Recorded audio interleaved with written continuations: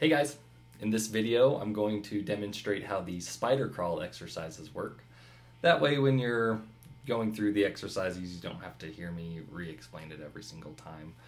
They're all going to work the same, we're just going to change the finger pattern each time. So here's what it looks like.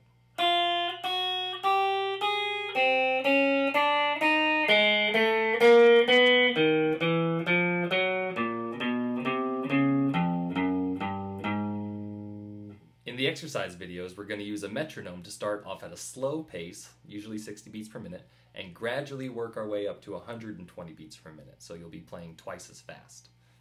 In the beginning, we're going to start off by doing 2 beats of the metronome for every note, so it'll sound like this. 1, 2, 3, 4. 1, 2, 3, 4. That's going to help train you to hold the notes out longer. Usually in the beginning, my students will sound like this. Very sad. So we're going to try and hold them out. 1, 2, 3, 4. So that becomes automatic.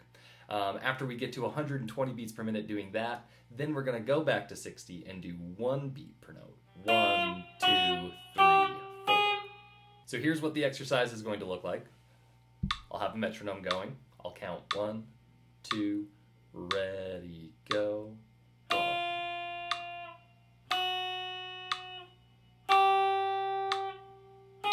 We start off with 2 clicks per note.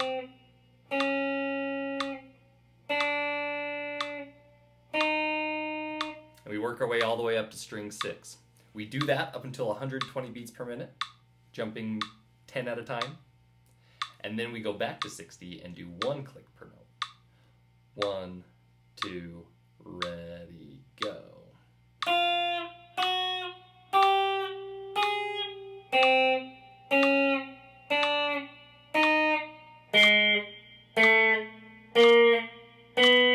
I always tell my students on the first day that if I were a boring teacher, this is the only thing I'd show them in the first day. And this is the only thing I'd have them work on for the first week.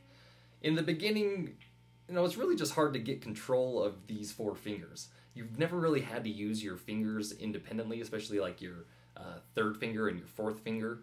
So we need to just kind of take a week to get used to using these fingers like this. Another thing too is it's kind of hard to coordinate, one finger, your fingers going up and your hand going up the same distance. I notice a lot, a student will move up to this string, but this hand will go up 2 strings. So this is good for coordination between the 2 hands.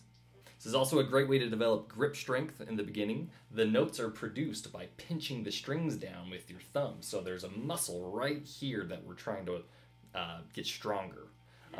The only way to do that is by just squeezing things. So this is a good exercise for just lots of little squeezes, building that muscle, becoming more accurate, becoming faster, more fluid. And practicing with a metronome like this is also going to naturally fix any sloppy or uneven playing. One of my favorite things about this exercise too is eventually, once you get smooth, you can just kick back, watch a movie, and just kind of sit here and do this.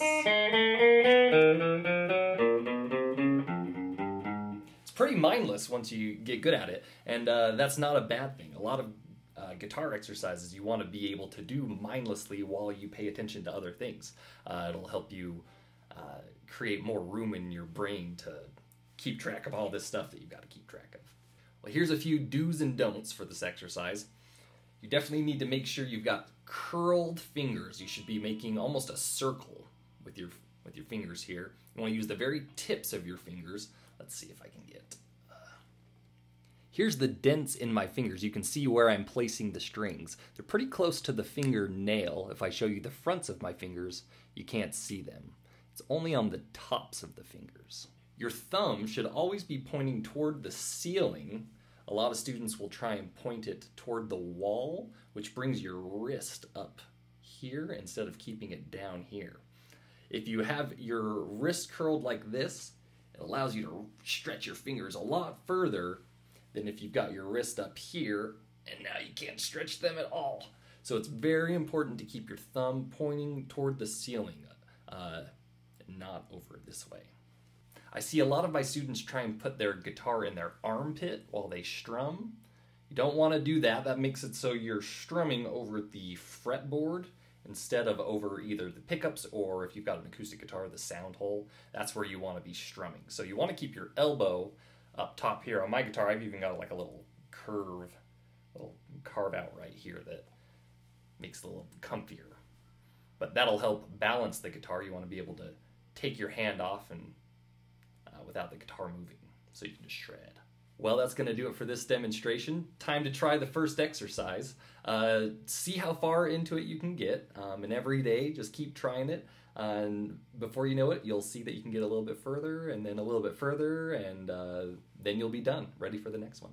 So if you have any questions, just drop them in the comments, and I'll try to get back to you.